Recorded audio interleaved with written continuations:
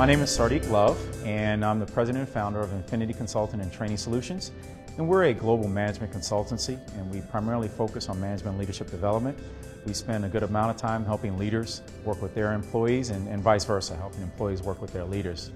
What we do is pretty wide and diverse. We primarily focus on management and leadership development, and we'll do corporate type training events. The other thing that we also do is we teach facilitation techniques. And what we did here today, we can work with any group, any organization of any size. We can work with groups as small as 7 people and as large as a couple of thousand. We do speaking engagements as well.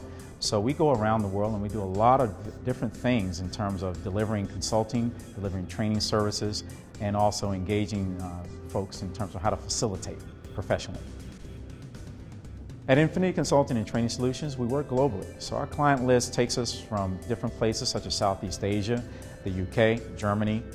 We also have worked extensively in the Middle East. We work throughout the United States, of course. And what that allows us to do is get a wide variety of things that we can see in terms of the issues that the clients have. We can easily address those. In most organizations, you have great things going on anyway. And so it's not to say that every organization is dysfunctional. On the contrary.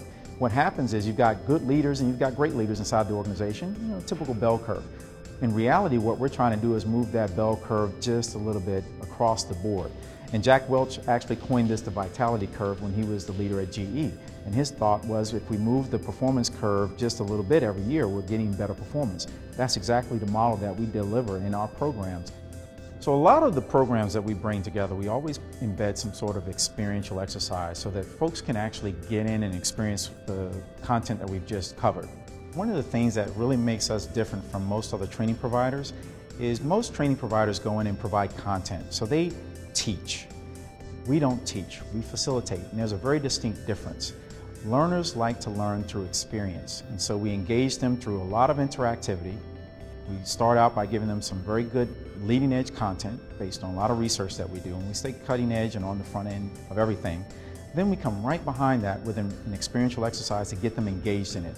And so, for example, the paper tear one, that is one of my favorite ones, primarily because it exposes and it brings to bear very quickly how ineffective we are as communicators.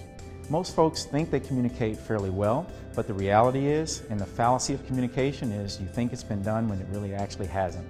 So what typically happens with paper tear is, I tell them that your expectation is that your paper will look the same as mine at the end of the job. And I just do 3 paper tears. And typically the outcome will be a page with a hole in the middle.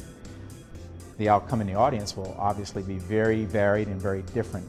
And that explains the gap in communication and lack of understanding.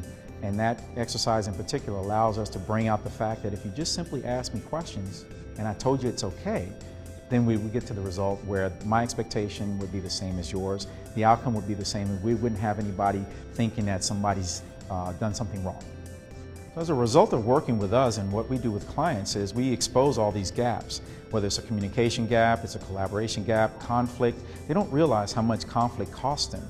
And one of the simple examples I always use, no matter what type of program we're doing, is what's the percentage of conflict that you spend on average? And most people will say even 10 to 15%.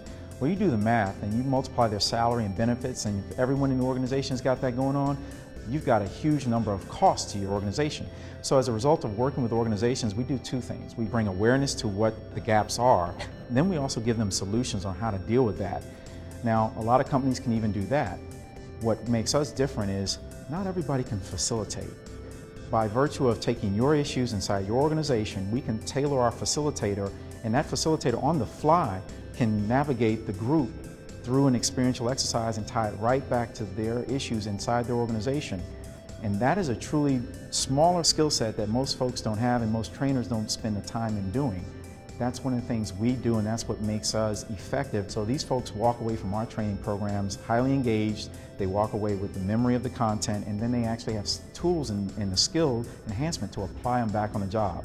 So a good leader can come into our programs, become a great leader afterwards, and then more importantly, we give them an action plan so that their senior leaders and their managers can follow up with them and see how they're progressing. And really, it's all about habits. We're helping them change their habits one habit at a time.